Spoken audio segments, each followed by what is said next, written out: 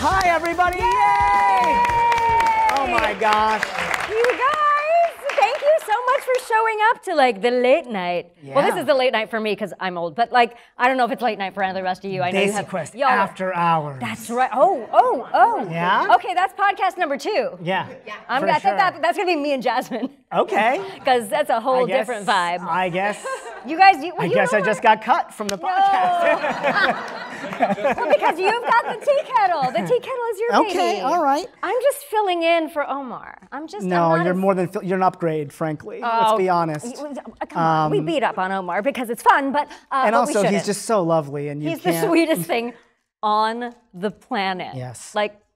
I don't even, he's such a muppet, like the most delicious sweetheart. He's a muppet. And not a muppet in like the British term where it kind of it means like, because he's also Wait, what is the British term of, smart. What's the British term of muppet? A muppet is kind of, at least in my experience, a muppet is a little bit of someone's like, oh God, they're such a muppet. Like they're like so not, they're just not smart. A muppet in the UK.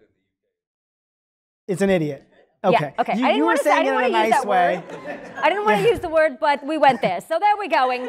And now apparently I have a different accent too. I don't know why. Should I introduce the We podcast? should, because there are so many people who are going to be listening to this and not in this room and have no idea what's going on. Right. So. Okay, so welcome. This is the Tea Kettle podcast live at PAX Unplugged. Give them.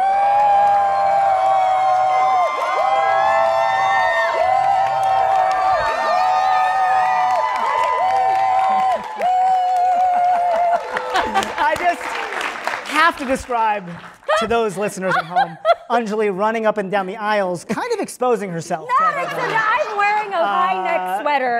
I may just be shoving my bosom into people's faces because it has a microphone attached to it. Yeah, nobody seems too upset, so I think we're doing fine. Anand! Oh, hey. We have a superstar in the room. You guys so look give it up back there. We'll start with this. Anand Shah is one of our executive producers. He's the one executive producer you don't see on the show. I know. Everybody else is on the show. I feel like, can we like next season? Yeah, I said next season. It's going to happen, I swear. Okay. I said it, therefore it must happen. Not only did you hear first, I just heard it here first. Yeah, so congratulations. When I want something, I get something, and so we're having a second season. And apparently I'm a childish British whiner. But I hope in the second season we can drag Anand on for a little guest part. Okay.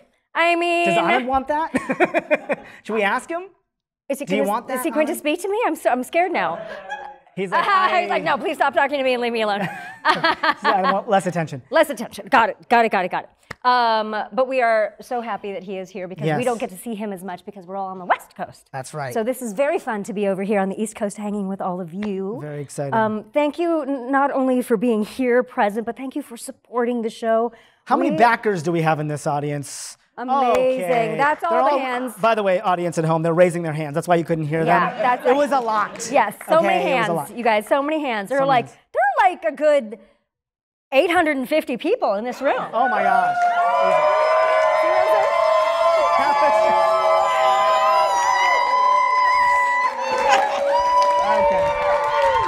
Okay.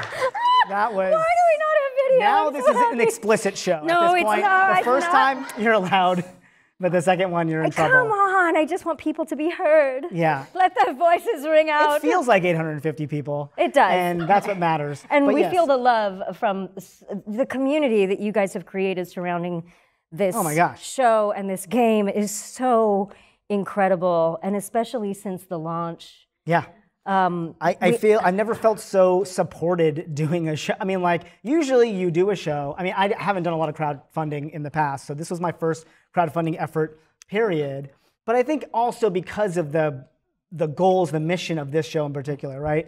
It was especially like not only were you obviously supported by people, but I think people really got behind the concept of like, hey, I want to see, brown people representing themselves around the table as the stars of a show, and living in a mythos that is, our from the mythology that we grew up with. And I could feel that coming through the internet screens. It was really palpable in a way that I didn't expect. It was really moving. So thank you everybody here who supported, everybody at home who supported. Thank you so much. It it brought me to tears many times. And I'm one of those guys that's like, no, I should never cry because that makes me feel weak.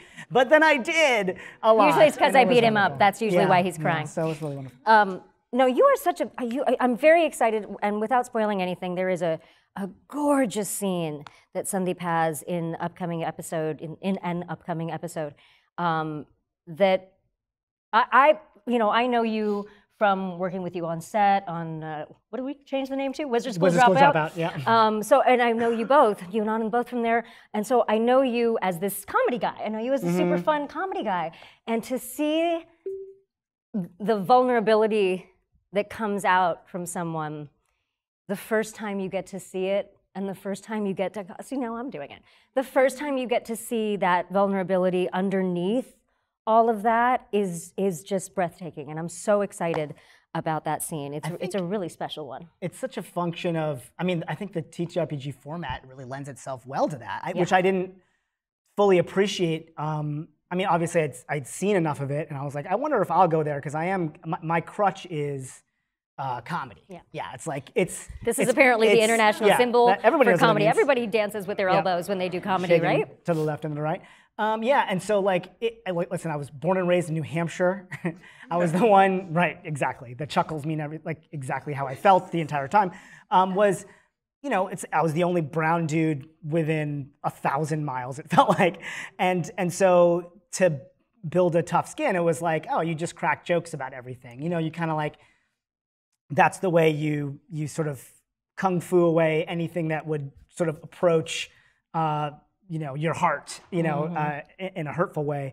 And if you could do that, then it showed you owned it, and then people were more comfortable around you as a result. And so then it lessened any of those blows, and it made it feel like, oh, you can razz on each other, you can chum with each other. And so that's, I think, has always been my go-to. So now doing this show, not around predominantly white people or people that aren't Indian or South Asian, it was just a different experience. Obviously, I felt like I was exposed in a way that I hadn't, sort of expected. Yeah, I think also, like you were saying though, specifically this genre of entertainment, the TTRPG actual play, whether it's live or whether it's recorded, one of the 9 gazillion things I love about it is that it allows you to have the highs and the lows of life and really explore all of that.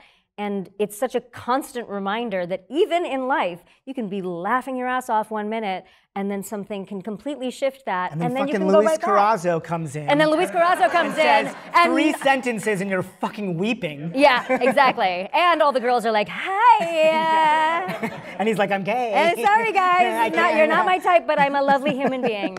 We love Luis so much. Oh my God. He's so, what a lovely human. But obviously, everyone who is here, I am assuming, has had some experience with TTRPGs, but maybe not everybody who's listening has.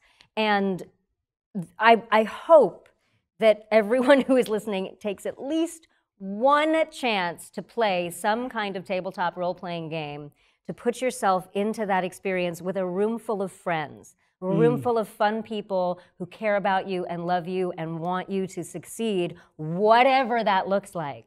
Because this is another reason I love TTRPGs. Okay, so how do I say this without sounding like a douche?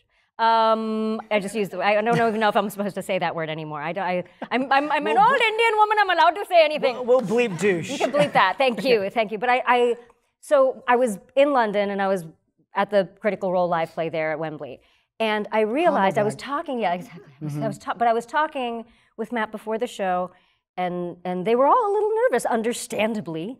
But what I realized in that moment is that I had seen musicians play there because of Rick. I had seen, Rick is my husband, and yes, I'm gonna brag about him. He's a musician, he's played Wembley. The end. I didn't know that's cool. Yeah, he's twice. Sick. But, so I've seen musicians play there. I've seen sports matches there.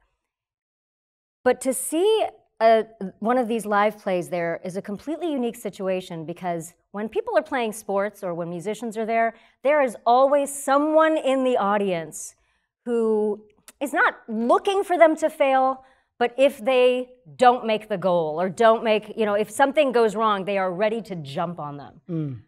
When someone rolls a natural 1 in a TTRPG, people are excited and supportive. There's no failing. Like you might hear the aw, but it's not at you. It's not at the player. It's for the character, and then you're excited to see where the story goes. And it's fun. And if they're laughing, if the audience is laughing, or if the people you're playing with are laughing, they're laughing with you at the thing, because you're not there to win. Hey, so sorry to interrupt, but the rest of this episode is for our Patreon subscribers only. So if you'd like to hear the rest of this juicy conversation, let me tell you, it gets juicy. There's another 50 minutes, 50 of this conversation over at patreon.com/DesiQuest. Thank you so much for supporting the show.